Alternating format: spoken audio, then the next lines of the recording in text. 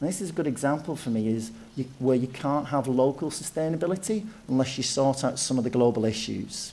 So as we know, the national credit rating agencies over the last year or so have been downgrading countries' creditworthiness. The US, Italy, the UK has just had a 3-month warning. Now, why is that bad for local sustainability? Because actually, if you have alternative forms of finance, which is good in terms of different forms of organisations like credit unions, that can make a place more resilient because actually they have a different governance structure and provide services perhaps in a more responsible way to people who can't access mainstream banks. Well, actually, when a country's credit rating gets downgraded, the cost of going goes up for credit unions too. And indeed, the credit rating agencies have downgraded a number of the cooperative banks in the UK. So we're asking the question is, who the hell are they to do that? Now, correct me if I'm wrong, when there's a global problem like HIV/AIDS, climate change, I thought the world comes together and agrees, well, we'll bring the best scientists, the academics, policy advisors, we'll come up with a strategy, people can choose to sign up or not sign up, and then civil society and the media will scrutinise it. I don't remember everybody coming together to agree what a good austerity plan is. And what the credit rating agency is saying, we decide who's got a good national austerity plan and who hasn't. So we don't like the US's, so we're going to downgrade you. We don't like Italy's, so we're going to downgrade you. They don't even like the UK's, and given the amount of spending cuts in the UK, I'm very surprised. So really what we're going to do is we're going to rate them.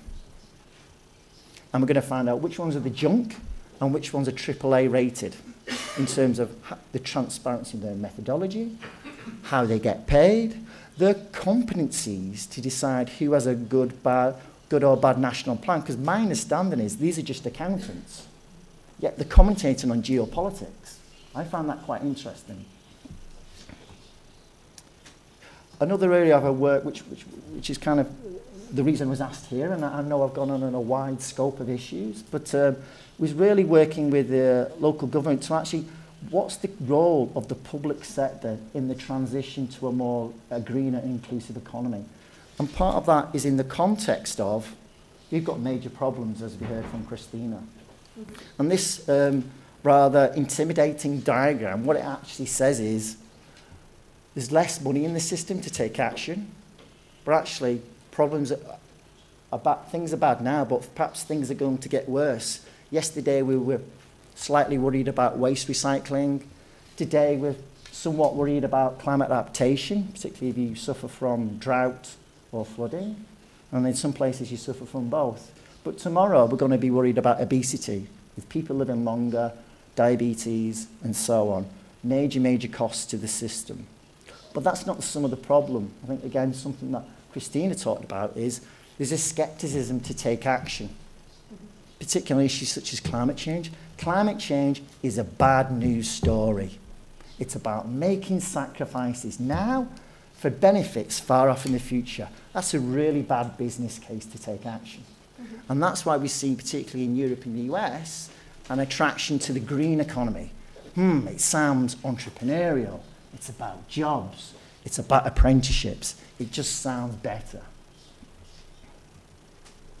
Which brings us to really a key area what I wanted to look at in terms of what's the role of the public sector, given in an age of austerity, in helping create and stimulate a greener and fairer economy.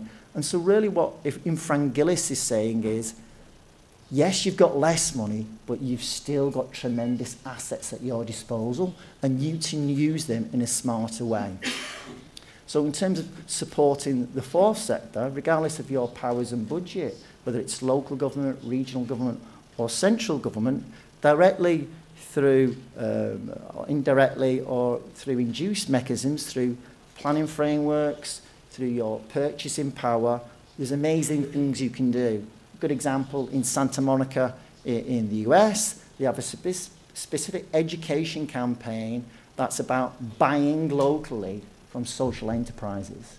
And that is dramatically increase that sector. So basic messaging around buy from this business because they're nice people and they live in your street. It's a very simple campaign. Through to more facilitatory type events, such as in Helsinki, which is bringing together a number of social businesses to actually exchange ideas on good practice, innovation and so on, particularly if you have very little money. It's an easy thing to do. The key thing to all of this, though, is about doing more with less within a complex system. And so I wanted to just, in terms of moving to the next level of detail, if you'd allow me, which is actually to take an example of, I think, how the public sector around the world are actually trying to... 2 minutes? Thank you. Thank you, Chair, for indulging me.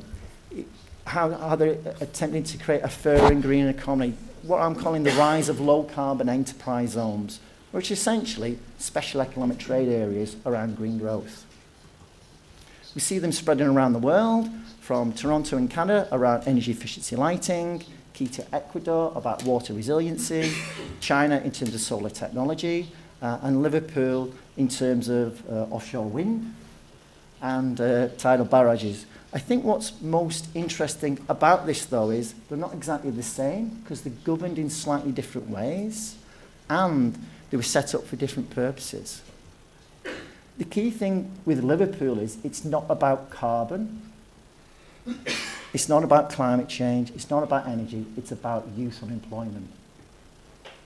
20% youth unemployment, the next generation apprenticeships, and so really bringing together social entrepreneurs around how do we match the new employment opportunities to estates, households and communities where people in that household have never worked and their parents have never worked.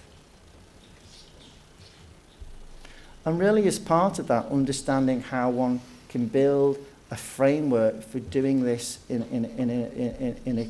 a systematic way. And the key thing for me, particularly when we have local government working with businesses and communities, is understanding the need to respect, for me, the key principle of subsidiarity. And what I mean by that is that in terms of these new forms of partnership, it is critical that responsible elected people are framing the way we're building these new sustainable settlements. And in some instances, there's a bypassing of local officials. Now, in some instances, that's understandable if one thinks they're incompetent or corrupt.